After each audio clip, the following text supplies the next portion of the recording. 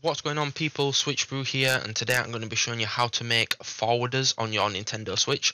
So what this basically is in your albums folder you have your Homebrew apps. So basically what it does is this creates an NSP file, so it allows you to quickly launch it from your Nintendo Switch dashboard rather than heading over into the album section to launch it. So before we even get started on this, guys, what you want to do is you want to first head over to tinfoil.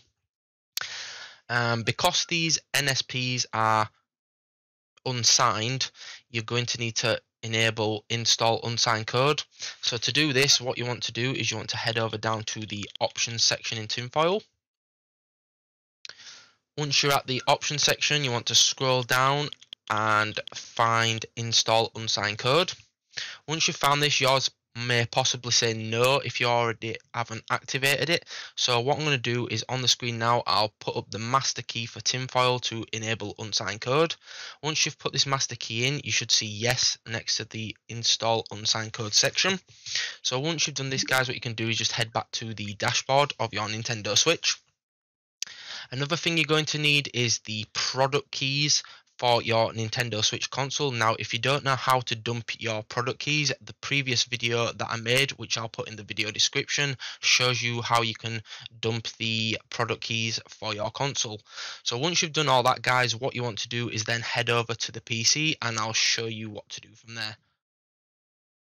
So guys, once we're back over at the computer, the first thing you'll want to do is download the forwarders creator.zip, which will be provided in the video description. You're going to need your product keys, which in a previous video I've showed you how to extract from your Nintendo Switch console. You're also going to need some custom icons. Now, if I go into my custom icons folder, as you can see, there's a 90DNS logo here and there is an Edison logo here, which you can already see on my Switch. However, I have created a new logo for the NX Themes installer. So this is the folder that I'm going to be creating today. So we'll leave that here for now. You can download pre-made folder icons from Google if you do a quick search. However, I tend to make these myself.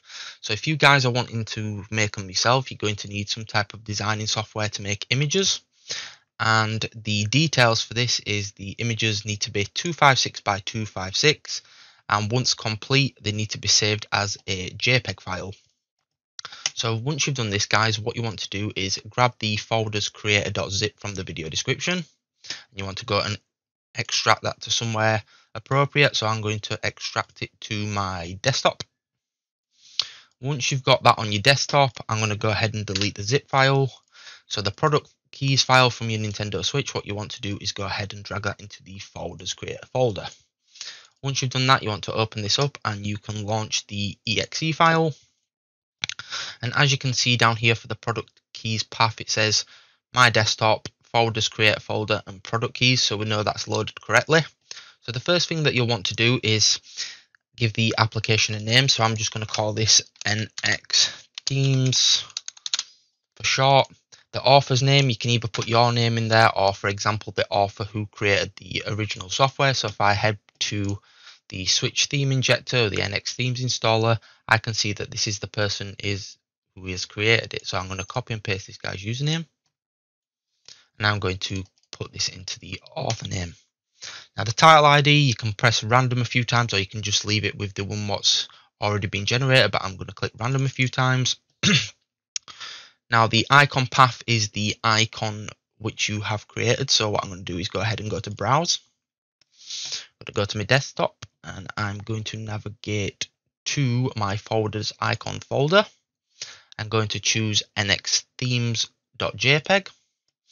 The logo path, I leave this blank, but there is something you can do with this. I'm not too sure if it's when you launch an application and you've got the little Nintendo Switch thing in the corner spinning about. I'm pretty sure you can change that with this, but I normally leave it as blank. So because this is just a standard application, I'm going to leave this standard NRO folder. However, for example, if you've got RetroArch installed, I know that you can create forwarders for games for RetroArch. So then what you want to do is you want to come down here to the NRO path.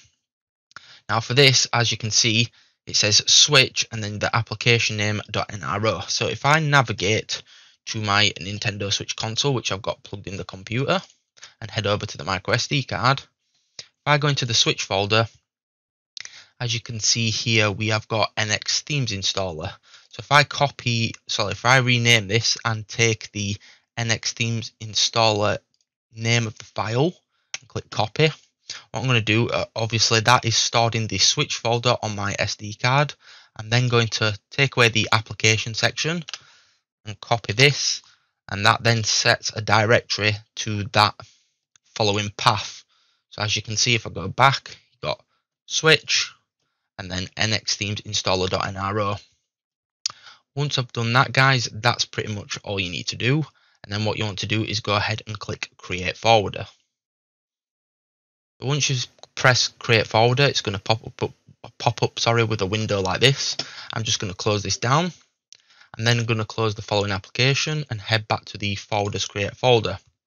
If I then jump into the NSP folder, as you can see here, this is the file that it's created. So then what you want to do is you want to go ahead and either plug your switch in and boot into tinfoil and install it that way, or you can, I'm pretty sure you can install it somehow via Hecate, but I always use the tinfoil side of things. So what I'm going to do is I'm going to go to my micro SD card. I'm going to close that down. I'm going to head over to my micro SD card, if I can find it, there on Switch. And if I go ahead and just go to the install section, I'm pretty sure you could also use DBI for this if needed. So what I'm going to do is head over to the install section. And what I'm going to do is going back into the folders create folder, head over to NSP, and I'm then going to drag NX Themes NSP over into this folder. What that's going to do then, guys, is this should automatically install this to my Nintendo Switch. So if I exit tinfoil now, this should automatically pop up on my home screen. So what I'm going to do is I'm going to plug my Nintendo Switch back into my dock so you can see it on the screen, and I'll show you what to do from there. So guys, once you're back on the Nintendo Switch, as you can see, I am still in tinfoil from transferring the NX Themes installer forwarder. What you want to do is go ahead and press the home button. And if I close down tinfoil, as you can see here, we have got a NX Themes NSP, which is a forwarder for the NX Themes installer application. So if I go ahead and click A on the following thing, it should load it up. When loading this application, unfortunately, it says key extraction from FS failed. I believe this is because it doesn't like the forwarder for this application, and I don't think it'll work correctly when trying to use it. However, you get the gist from the forwarder I have just created, and you can do this with many other homebrew applications. Now, one issue I have found with these forwarders is if I go back to the Nintendo Switch dashboard and go ahead and load, for example, 90DNS testing utility. If I load this up, normally if you press B, it would exit the application. However, if I press B, it just seems to continuously loop and reload the program.